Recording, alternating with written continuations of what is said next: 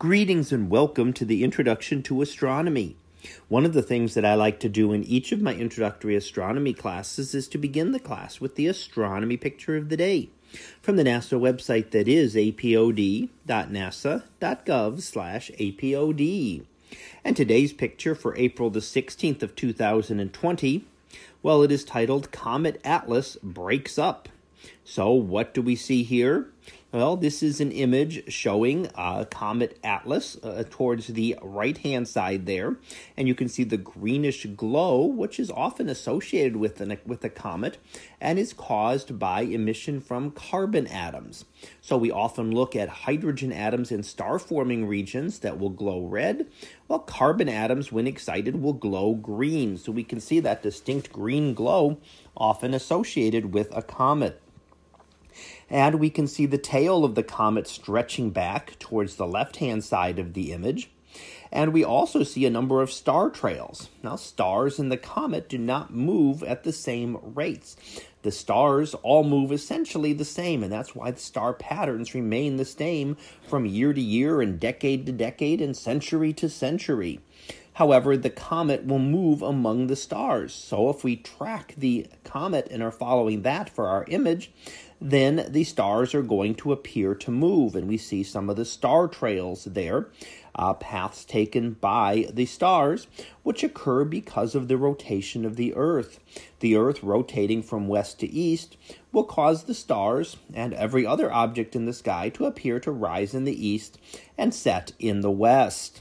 Now, when we look closer at the comet, what has been noted is that Comet Atlas is breaking up.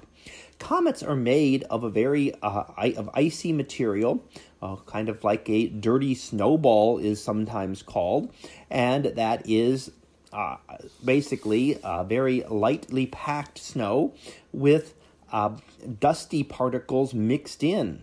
So what happens when that gets close to the sun sometimes is that the energy from the sun will cause it to fragment. So it'll cause different parts of it to vaporize, and that can give us a beautiful show in terms of creating a large coma around the head of the comet and great tails stretching back.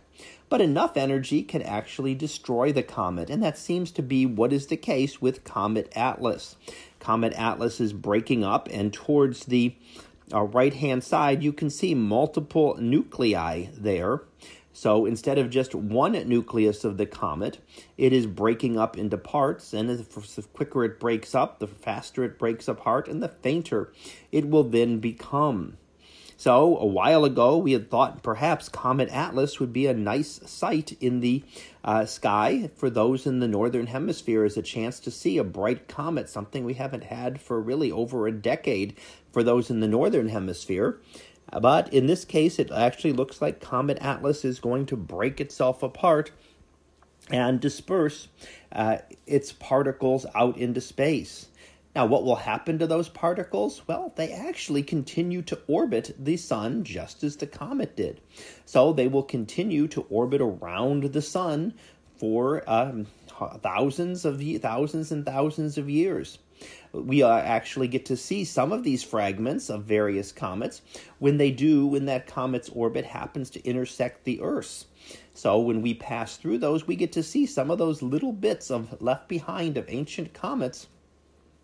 What we see as meteors or shooting stars are often just little bits of a comet and little bits of comets that have broken apart and still continue to orbit the sun exactly as the original comet did. And the only reason we see them is when our orbit happens to intersect theirs, they hit our atmosphere and will vaporize. And that is that glow that we see as a shooting star or a meteor. So that was our picture of the day for April the 16th of 2020. It was titled Comet Atlas Breaks Up.